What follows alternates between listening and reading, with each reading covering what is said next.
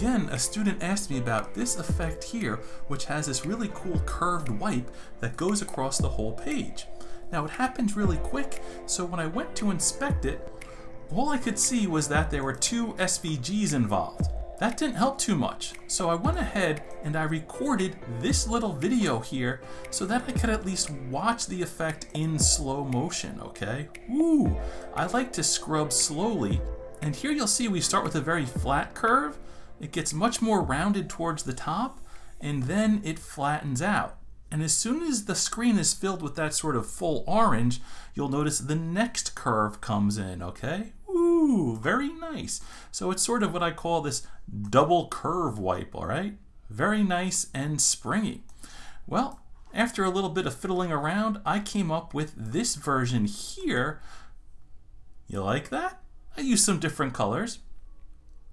And basically, I'm using Green Sock's Morph SVG to morph one shape into 2 shapes, all right? We start with our starting shape, and we go up to a curved shape somewhere around here, and then it goes to another state that's flattened out. If you look above here, you'll see this is the artwork that I'm using. I have a start, middle, and end shape. And then in the code, I just tell the start shape to morph into the middle shape and then into the end shape. And again, we get this nice, dreamy, silky smooth animation. Hope you like this little tip, and I'd love to see how you would build something like this. And if you want to learn everything I know about GSAP, I'll show you all my tips and tricks in my comprehensive GSAP bundle. Sale ends soon. See you in creativecodingclub.com.